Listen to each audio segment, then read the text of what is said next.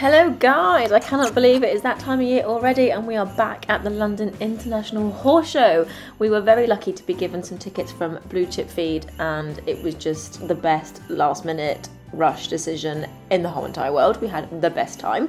I was lucky enough to be able to go with Leanne, Tia, Charlie and Brad. I normally wouldn't see the girls again until the spring shows, so it was lovely to see them.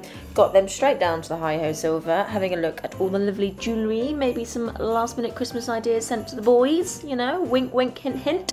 Also went to check out Clip It because they have just released these spur straps. They are pink, guys, they are pink. Anyway, I use Clip It for work with the dog grooming, but they also obviously use their schmucks for horse clipping and they do horse products as well, so that was nice to see them. Quickly went round to Equilight, not met them in person before, so it was lovely to see them because obviously I've been doing a little bit of work with them over the year. Tia also finally got her first ever headband after eyeing them up for a while, and then I just had to take in all the new colours. They've also got the après-ski style, which I just love. And then Rebecca from Equilight has always been on about how these high-vis jackets don't weigh anything, but they've still got the light and they've got two pockets which fit like the biggest phone setting, and obviously will fit in like the Mars bar I like to take hacking. But when I put it on, I had that sudden realization. I was like, oh my god, it actually doesn't weigh anything. It's really hard to like get across without trying it on yourself.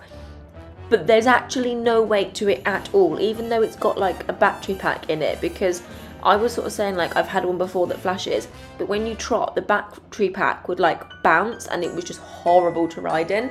This, amazing, and yeah, I bought one. I couldn't help myself. Well, actually no, Brad bought it for a Christmas present, so I can't actually use it yet, which is annoying, but super exciting at the same time. Charlie got herself a new headband, and then Leanne was eyeing up the high-vis jacket after I made her put it on because I was, you know, like I was saying, I was trying to tell her how it didn't weigh anything. Anyway, rush off to do some more shopping. It wasn't actually as busy as we thought it was going to be, so that was quite nice, but we saw James at eGlove, and I even got Brad interested in a pair of gloves, and yes, I got him some for Christmas, and yes, he knows because obviously I couldn't do it discreetly.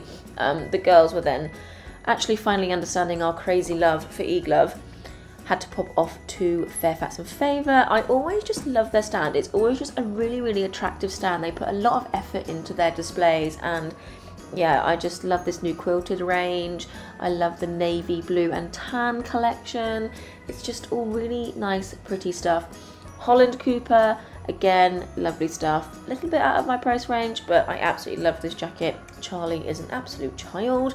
I do apologise. We then spotted this other nice coat, and it's a bit like, well, it's not like an Equidrive because it's a proper coat, but it had the big fan at the back. Quick drink stop, always needed, and then we headed off to Premier Performance. I actually grabbed Dublin some of the Gut Ease powder. It was actually very kindly given to me from Camilla after she heard about the problems Dublin was having, so I'm excited to give that a try. Oh my god, look at these trailers. These trailers are so smart, and I just think they are just, oh, they're lovely. I'd have one if Dublin would travel forward, but she's a diva and she's not going to let me travel forward.